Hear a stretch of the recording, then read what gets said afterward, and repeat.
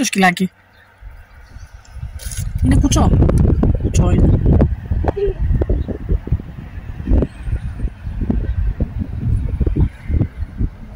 Πάει το σκυλάκι. Πάει τώρα, κάνε το γεια σου. Γεια σου.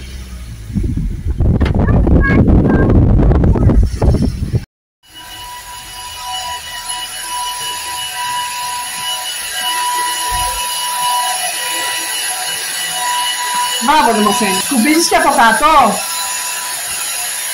Μπράβο νοικοκύρη.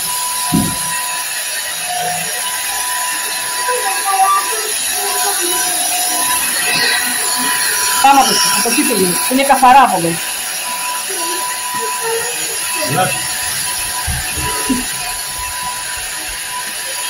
Μπράβο Δημοσένη, σκούπεις εσύ. Εκεί, μπράβο, μπράβο, μπράβο. Μπράβο. Εδώ. Μπράβο.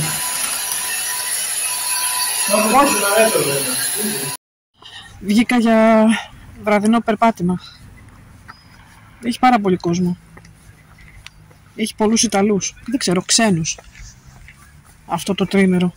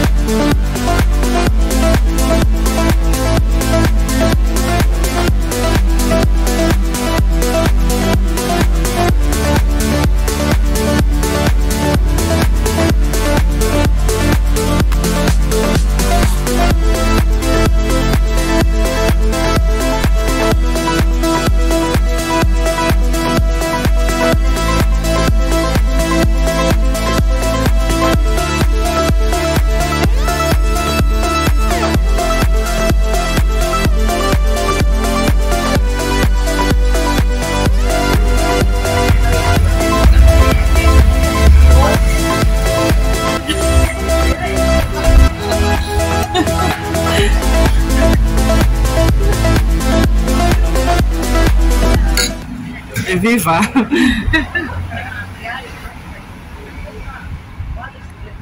Πολύ ωραίο είναι.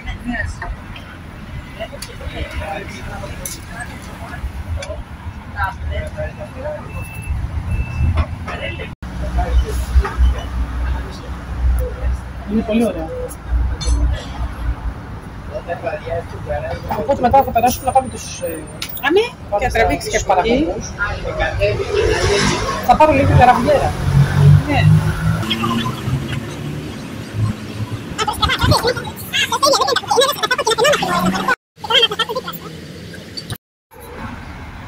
Κάποιος πήρε σπαγκέτι. Μυρίζει. Ξέρω φαγητά εδώ.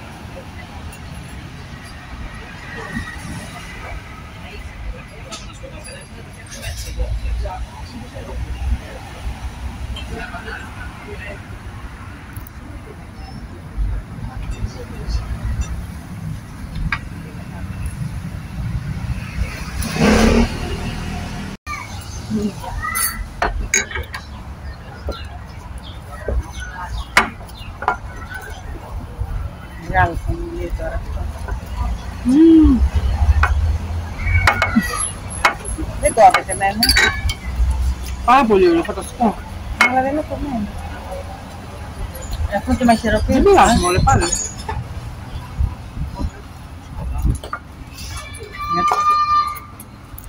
Θα πάω απέναντι. Τραβήξαμε.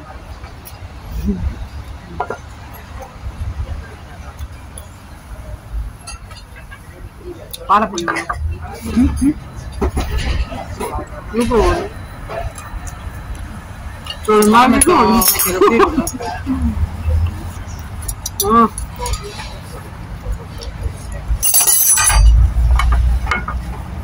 Θα το στείλω στην αριστερά. Ναι. Τι κάνεις αυτής κατά.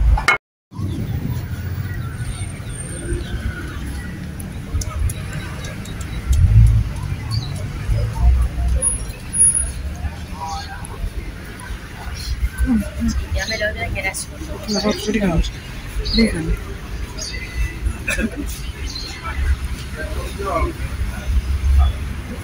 Μετά μπορώ να τις ορμόνες και είναι εύκολη ψεκάζω. Σταφίδες, Και πλέον οι βεγγαλιογίδες κάνουν θρέψη με διαφορετικά λιπάσματα, δηλαδή κάνουν υπερθρέψη. Από ηλία έλεγε. Κορίτσια σας κέρασα. Φιστίκι με μέλι χωρίς. Βγάζετε εδώ και να ψωνίσει άλλη. Ένα όπως η άλλη πήγαινε προς τα πάνω. Τι άλλη είπες, να καθίσει η άλλη. Λικέρ φράουλα, λιμοντσέλο, κράνο, ρακόμελο, μπαρμπαρόζα. Το βρήκα και στα πούζα. Ναι, εκεί πάνω το έχουνε. Ξηροτήγανα ρε, κοίτα. Γεια σας. Όλο λιχουδιές. Από την Ήπειρο. Αυτά εδώ με το ντομάτο είναι ωραία. Πολύ ωραία. Κάτσε να δοκιμάσουμε ένα. Πολύ ωραίο.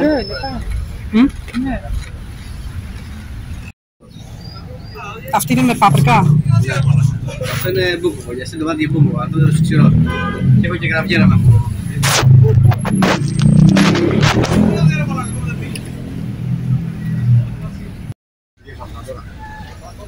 Μήπως χοιρινό πρέπει να είναι αυτό. Παρχαρωτήρι λέει, παρχαρωτήρι. Τελειά αυτό. Και κούτιο τελείως αλάκα με το παγίδο κούτιο. Να φάσεις. Αστάκα. Αστάκα, σου κλείνει τις φλέβες, τις αρτηρίες όλα. Πολύ βούτυρο ωραίο. Ναι. Α, μεσαδάκια, για κάτσε να βάλουμε. Α, το ψήνει κιόλας ο κύριος. Για κάτσε να δούμε. Πρόβατο λέει. Πρόβατο με χοιρινό μαζί. Πρόβατο, Δοκιμάστε. Μπορούμε να δοκιμάσουμε. Βεβαίως. Αυτό έχει το πρόβατο με χοιρινό. Με το πρόβατο. Εδώ έχω με πράσο και εδώ και κάτοικο. Με πρόβατο. Πράσο, πάλι πρόβατο χοιρινό. Εδώ έχω πρόβατο χοιρινό, εδώ έχω χοιρινό με πράσο, χοιρινό πικάτικο. Πράσο ασφάει μόνο, με πρόβατο. Κοίταξε, ένα πώς το είμαστε. Όνειρο. Πώς φορές. Μα όνειρο. Ήρθιος. Τι? Είναι και κρύο τώρα. Τους πάμε τα γένια γίνονται. Να το ψήσεις ολόκληρο, δεν το τρυπήσει. Λοιπόν, να σας δείξω τώρα τι αγοράσαμε από τις Μέρες θάλασσας στο λιμάνι εδώ, στο Πασαλιμάνι στο Πειραιά. Έχουν έρθει διάφοροι παραγωγοί, κυρίως από Κρήτη.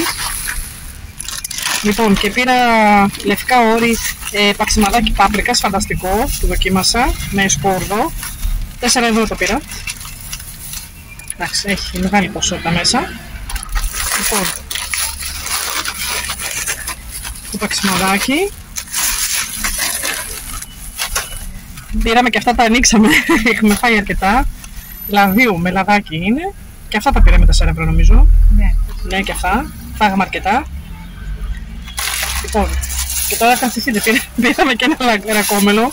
Η Μαρία το πήρε. Έχει θυμάρι μέσα. Ναι, με θυμάρι, μέλι και ρακί. Πάρα πολύ ωραίο. Δοκιμάσαμε και εκεί, σε αυτόν τον κύριο. Εντάξει, θα το πει και μόνος, θα το πει και παρέα. 7 ευρώ. Και τελευταίο και καλύτερο. Λοιπόν, πήρα ένα. Τώρα να το ανοίξω, δεν πειράζει. Πήρα ένα λουκανικάκι με πρόβατο και χοιρινό.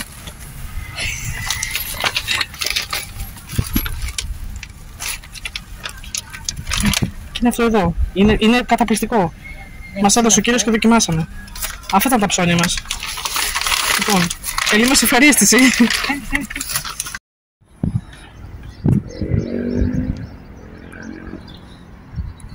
Πάμε.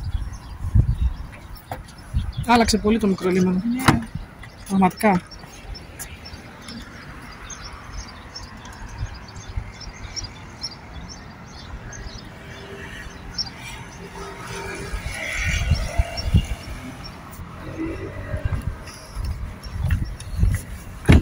μάτι, είναι αυτά όλα και το ένα τα ανοίξανε. Ναι, και ήταν το. Σε κάποια πώς το φάση λέγαμε? το ξανανοίξανε. Όχι, το λαξιόν φωλή ήταν αυτό εδώ. Ναι. Το άλλο ήταν κάτι άλλο. Destiny, το Destiny. Ναι, ναι. Όπου το Ιγκουάνα πάει το Ιγκουάνα. Το Iguana. Τρελές. Το άλλο θα ανοίξει εκεί για λίγο. Αυτό δεν πήγε να πάει και ποτέ. Εντάξει, κουμπές μου πυροβολισμό. Α, ναι, πάει.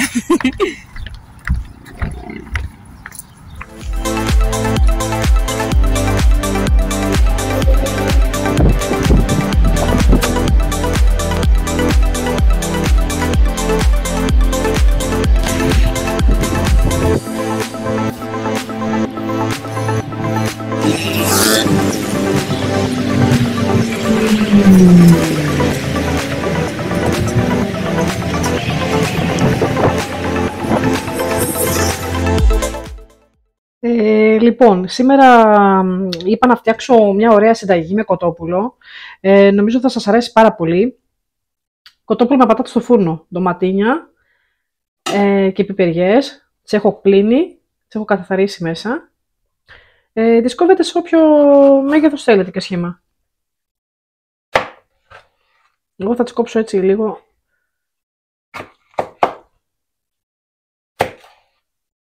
Στη μέση θα τις κόψω. Μπορείτε να βάλετε ό,τι πιπεριά θέλετε.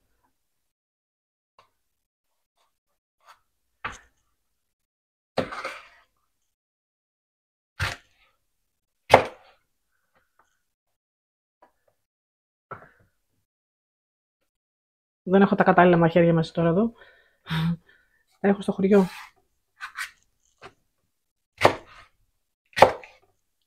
Λοιπόν, βάζετε ό,τι πιπεριά θέλετε. Πράσινες, κόκκινες, πορτοκαλί.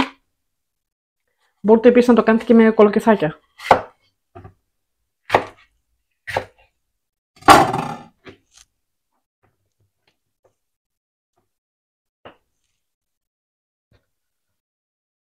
Αυτές εδώ είναι. Μπορείτε να βάλετε και παραπάνω αν θέλετε εσείς. Είναι πολύ γλυκές, είναι πολύ νόστιμες. Λοιπόν, και πάμε τώρα να κόψουμε τις πατατούλες. Κόβουμε τις πατατούλες μας. Εγώ θα τις κόψω στρογγυλές. Όπως είναι η πατάτα δηλαδή.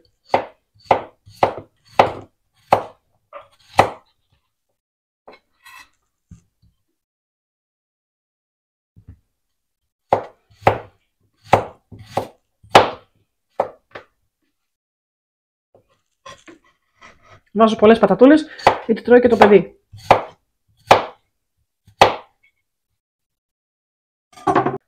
Λοιπόν, κόβουμε τα ντοματίνια τώρα. Μπορείτε να βάλετε και ντομάτα εσείς, αν έχετε. Εγώ είχα ντοματάκια πάρει. Είναι πολύ γλυκά, ζουμερά. Και ζουμερό θα γίνει και το φαγητό. Τώρα τα κοτσανάκια δεν κάθομαι να τα βγάλω, αυτά εδώ πέρα τα μικρά πίσω. Βαριέμαι.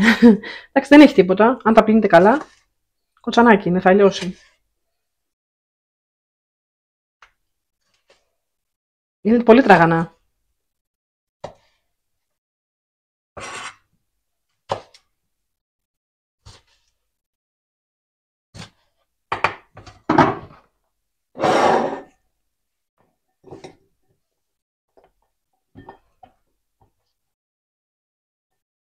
Τα βάζουμε μέσα στον μπολ μας.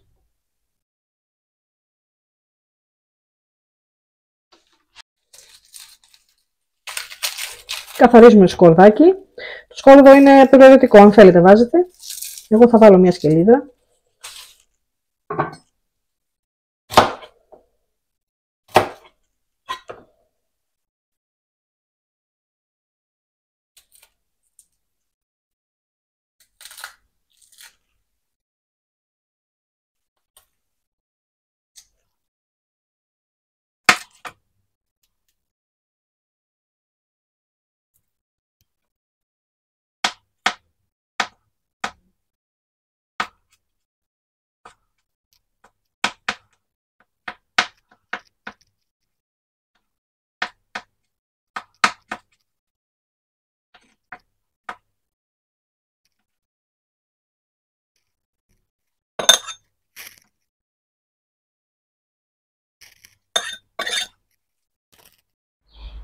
Κόβουμε και φρέσκια ρίγανη από το μπαλκονάκι μας.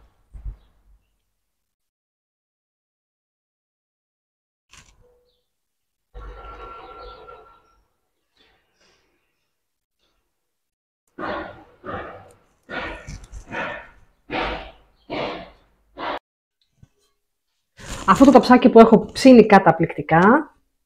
Είμαι πάρα πολύ ευχαριστημένη. Εδώ θα ψήσουμε το φαγητό μας. Λοιπόν, και πάμε να βάλουμε μέσα τα υλικά.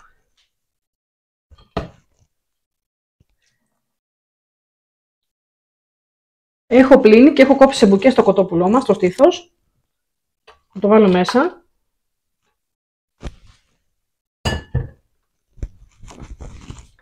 Τις πιπεριές.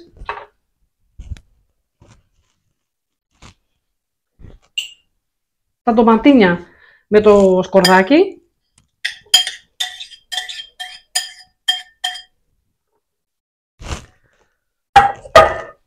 Τις πατατούλες.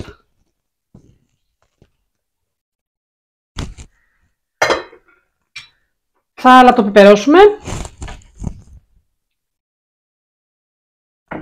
Δεν έχω φρέσκο πιπέρι τώρα. Θα βάλω από το άλλο.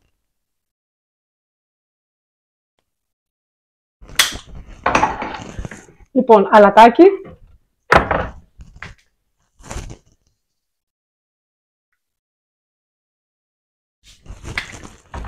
Τη φρέσκια ρίγανη που κόψαμε.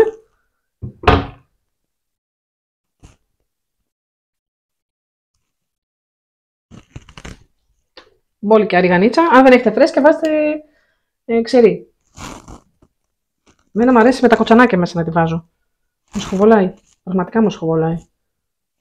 Να βάλετε στο μπαλκόνι σας αν δεν έχετε. Πάει σε όλα τα φαγητά.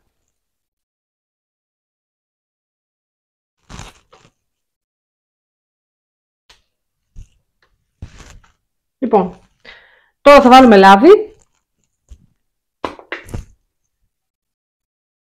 Μπόλικο λαδάκι, γιατί εντάξει, το φαγητό αυτό το χρειάζεται.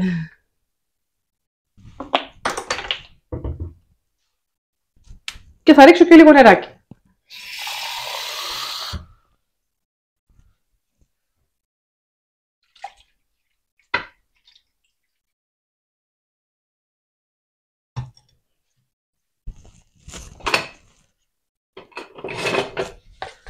Τα ανακατεύουμε τώρα όλα μαζί.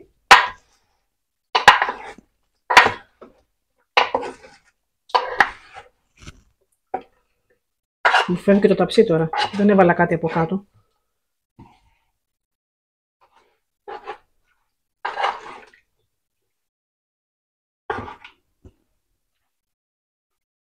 Μπορείτε να το κάνετε με μελιτζάνες, με κολοκυθάκια. Δηλαδή, όπως είναι το μπριάμ, να ρίξετε και λίγο κοτόπουλο μέσα. Αν και εγώ το προτιμάω σκέτο το μπριάμ. Απλά το κοτόπουλο πάει πολύ με τις πιπεριές. Γι' αυτό το έκανα τώρα. Με πιπεριές μόνο. Και πατατούλες. Το σκορδάκι είπαμε είναι προαιρετικό. Μπορείτε να βάλετε και δυο αν θέλετε. Εγώ προτιμώ τη ρίγανη σε αυτό το φαγητό. Και ντοματίνια, άμα έχετε κι άλλα, ή ντοματούλες ρίξτε κι άλλες. Είναι πιο νόστιμο. Μπορείτε να ρίξετε και λίγο σαλτσούλα. Κονκασέ. Ούμαρο, όλα αυτά πώς τα λένε.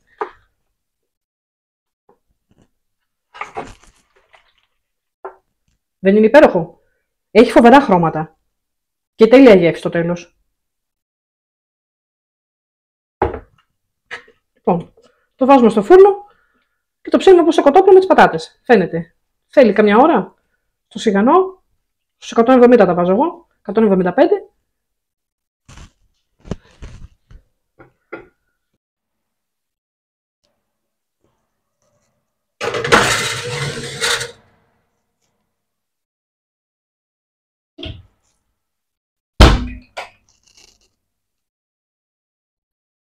Λοιπόν, το φαγάκι μας είναι έτοιμο όπως βλέπετε.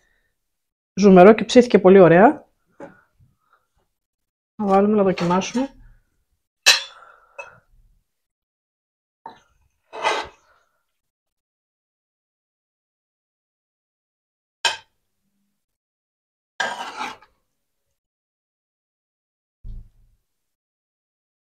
Είναι πολύ μαλακό το κοτόπουλο. Και οι πατατούλες και οι πιπεριές.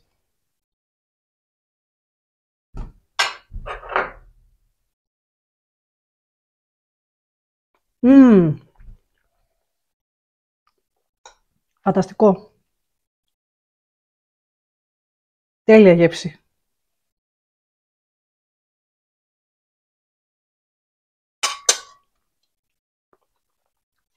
Λοιπόν,